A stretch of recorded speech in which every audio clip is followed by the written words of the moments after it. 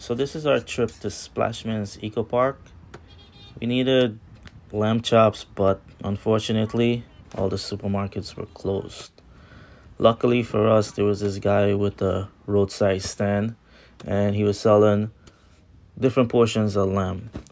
He had this really nice leg portion of lamb, and once again, luck was on our side because he was able to chop it into the pieces that we wanted to barbecue. There you can see just how precise he was in cutting up that leg of lamb. Once we had our lamb, we were on our way to Splashmins. What you see right here is the Ren.centric highway. I think that's the way it's pronounced.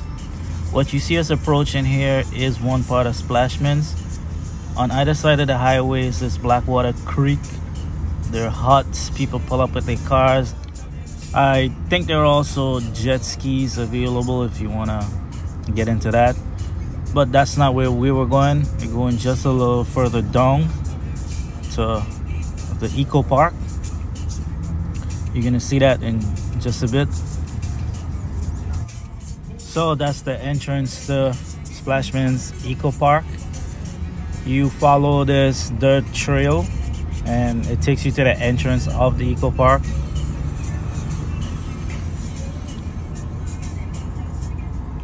As you can see, we're just pulling up to the entrance here. There's a fee that you pay. I forgot what it is exactly, but there are park attendants that collect the fee. They let you in and they help you get set up for whatever amount of time that you're trying to spend there. This is one of those attendants. They have barbecue grills that you can use. This guy is one of those guys that work at the park. As you can see, they help you get your grill set up so you can get your barbecue going. Once that grill was ready, it was time to put the meat onto the grill. So this is the lamb going onto the grill.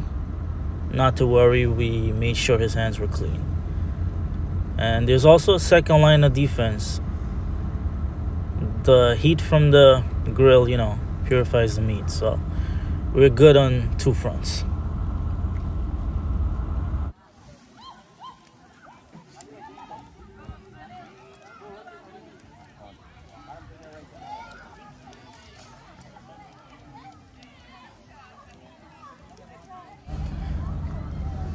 Splashmins Eco Park is pretty scenic.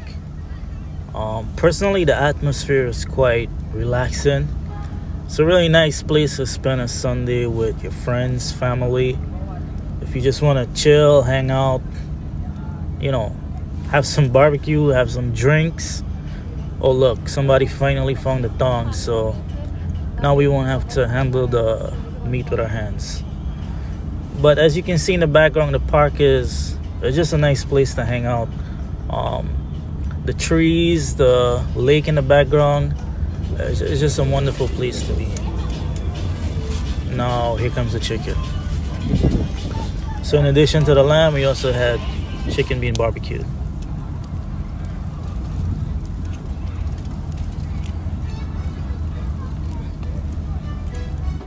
And a few minutes later, the barbecue was finished and it was time to drown it in sauce.